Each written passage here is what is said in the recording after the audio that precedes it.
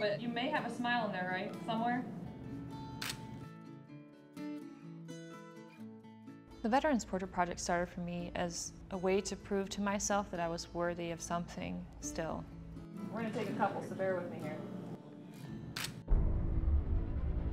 As a combat photographer, I was a photographer to document them, but you know, inherently I became part of the story too. So I tried to kind of show or convey my emotions through my pictures too, in some way by use of light or shadows or any sort of emotion I could. It was one night, we were out with a unit and an improvised explosive device went off and pretty much destroyed the striker in front of us, and we were ambushed. Stacy earned a Bronze Star for heroic action under fire, but she also sustained serious injuries that abruptly halted her military career. It was a really painful time, and I did not want to admit defeat because I had been fighting my whole career, literally and figuratively. I really relied on, during my recovery, keeping busy and showing myself that because the military said I couldn't do photography for them anymore did not mean I could not do it for myself. It was during her recovery at the VA hospital that Stacy was suddenly hit with an idea. I was sitting there for many hours waiting for my appointments and talking and speaking with many of the other veterans. Just hearing their stories, a little bit about them and their time in service. And I thought, well, maybe I could start bringing my camera and making portraits of them. Can I make your picture today?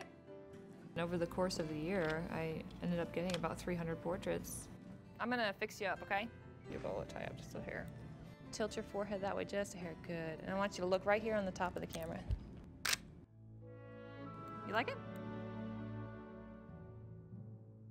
That's how it kind of flourished from there. I got to meet a lot of veterans with some extraordinary stories. Some like this gentleman, Mickey Dorsey, who was part of the liberation of a concentration camp. Somebody like Maria, who's been to Afghanistan and Iraq. Or somebody like Joe, who's a Vietnam vet. And I thought, if I can't be a combat photographer, then maybe I can at least share their stories because they're so extraordinary. I mean, I still kind of like to think of it as each individual portrait being a tribute to each singular person and not just veterans at large. I went up to have the picture made, and initially I wasn't really sure what would become of that. And then later, when they were posting the pictures on the wall, it dawned on me that, wow, you know, this is going to be a permanent exhibit. I'm there with a whole bunch of people that have with backgrounds from all sorts of walks of life that have served their country and served here at the VA. I think the faces of veterans are changing. We associate veterans with maybe our grandfathers from Korea or even our fathers and uncles from Vietnam. But I think of the military as sort of a slice of America at large with so many cultures and so much diversity, and that's what I really wanted to share with everybody. Now you have a beautiful smile. I want to get that going on. There we go. That's beautiful. Good. If I have one message is to never focus on the things that people tell you can't do, but rather the ones you still can accomplish. I like that one, actually. It's really cute. Yeah, that's nice.